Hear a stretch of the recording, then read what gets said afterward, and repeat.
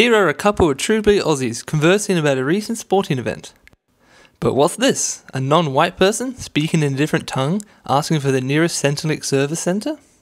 These fellows have just encountered an immigrant. But what is an immigrant? Immigrants, otherwise known as aliens, boaties, or dole-bludgers, are people living in a country that differs from their birthplace. There are only two types of immigrant, legal and illegal.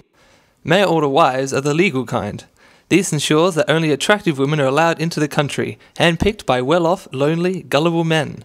And thanks to unfair divorce laws, these women quickly become single and wealthy, allowing their wealth and beauty to be had by all. Illegal immigrants, however, also known as refugees, asylum seekers, or black people, are people who realize they have been born in a shithole and no longer wish to live in one.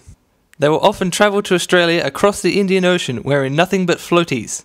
However, this process causes their official refugee certificate to get soggy, so once on Australian soil, rather than rebuilding their lives and becoming productive members of our society, the government will imprison them indefinitely, paying for their housing and living expenses, as this is the only way to prevent them from becoming an economic drain on the country.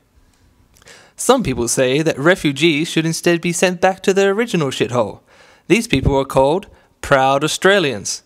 As a proud Australian, you must automatically hate anyone born on another island, including Tasmania.